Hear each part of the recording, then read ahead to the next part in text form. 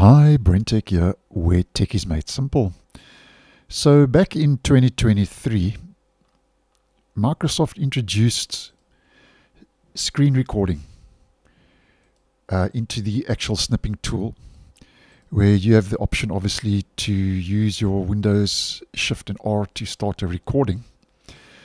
And as I mentioned, when that feature first rolled out, that was quite a nice move in the right direction.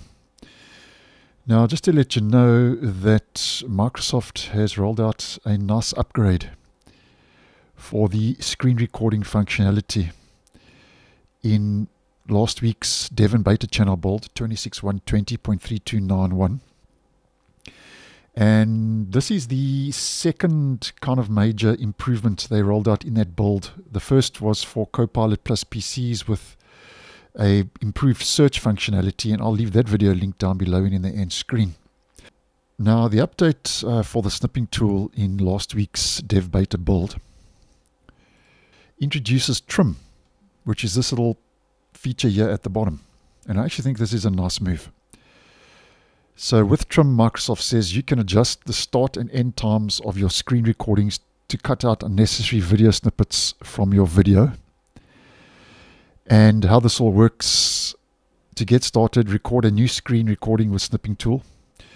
Open the recording in the app and select the new trim button at the top of the window to enter the trim feature, which is this located at the bottom of the app. And then you can use the grabbers, as you can see,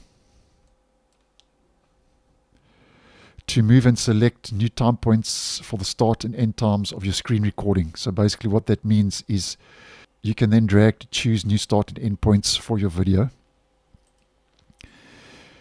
And what you would do once you've selected your start and end points, then you can press apply or cancel here at the top to save or discard your changes. And you can also re-enter trim to undo or adjust any trimmed portions according to Microsoft. And I think this is a nice touch. I think the screen recorder in the snipping tool added a lot of functionality, and I think being able to trim your actual recording from within the app, I think that's a nice touch.